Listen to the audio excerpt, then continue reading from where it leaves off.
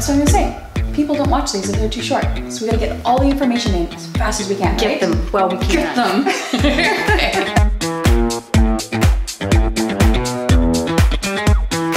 Hi, I'm Nicole Hacault with Royal LePage Top Producers, and for today's Wednesday Wisdom, I've got Heather Drenker here. So I'm setting my timer. You've got 2 minutes. And we are gonna talk about, like, you're thinking of moving now, 5 years from now, anytime.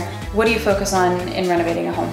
Okay, well, let's focus on the key rooms that we're gonna, that are the most important actually when it comes to preparing your home. So that would be your kitchen, your dining room, your living room, your master bedroom, and of course your bathrooms. Kitchens and bathrooms sell houses, so we definitely want to make sure that those areas of the house are addressed. Some big things to look for, or best investment for renovating or updating: countertops, paint. Paint is money in a can. Cheap paint.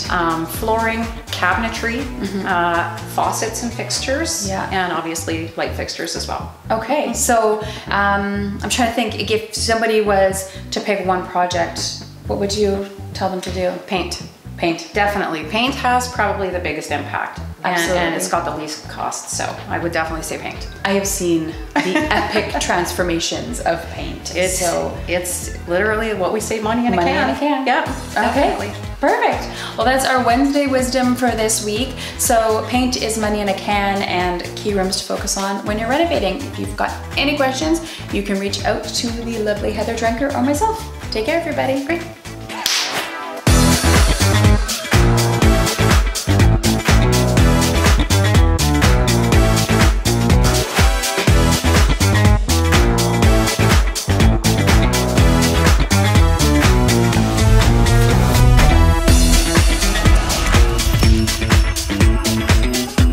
Wave beats.